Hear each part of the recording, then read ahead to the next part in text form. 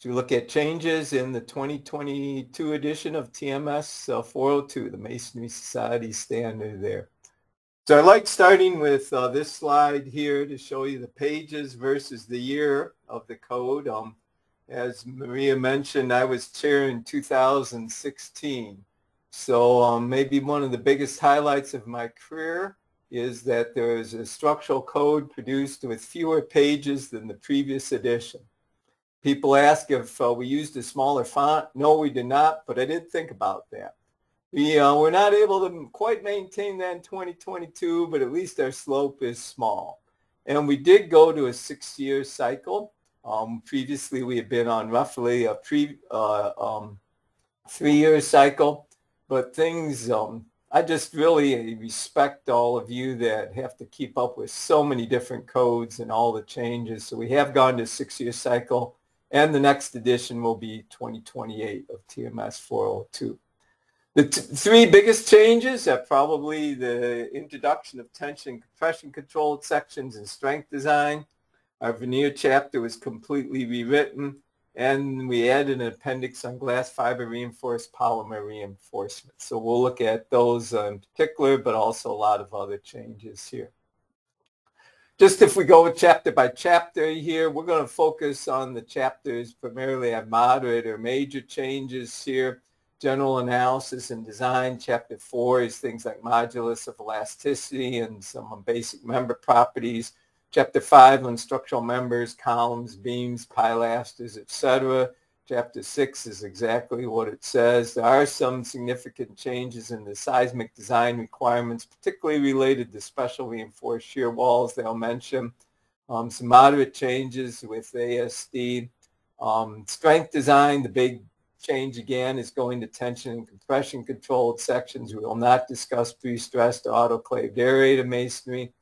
Masonry infills was moved from an appendix to chapter 12, which caused veneer to go to chapter 13. And as I said, that was completely rewritten. Empirical design, appendix A, was deleted in this edition. Again, we moved masonry infill there. And we did add some glass fiber reinforced polymer appendix design of masonry reinforced with this. This is internal reinforcing, not the external reinforcing that's often used in retrofit. So just jumping in, we'll jump first to chapter 4 here, the general analysis and design, and we added this table on the net shear area. We just in calculating the shear strength, the shear stress, we just had A sub NV, but it was never really very well defined. So actually I was able to work with a few practicing engineers in developing this table as a result of their questions. So perhaps the biggest takeaway here is please send your questions and comments on TMS 402-602, and we will try to address them. So out of plane very rarely controls with shear, but we define it for both fully and partially grouted. In plane, we'll look at that. Flanged walls, it's really just this region here that takes the shear. And then beams. So look at the partially grouted wall in plane and then beams. The net shear area is the area of the face shells where you have mortar and the grouted cells. Typically we have face shell bedding, mortar only on the face shell, so these cross webs generally do not have mortar, so those are not included.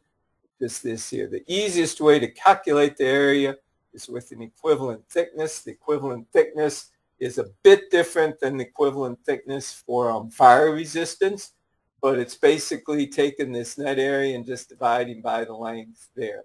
This does slightly underestimate it because essentially you're ignoring this last cell here. So if you want to sharpen your pencil, you can get a little bit greater area than the equivalent thickness there.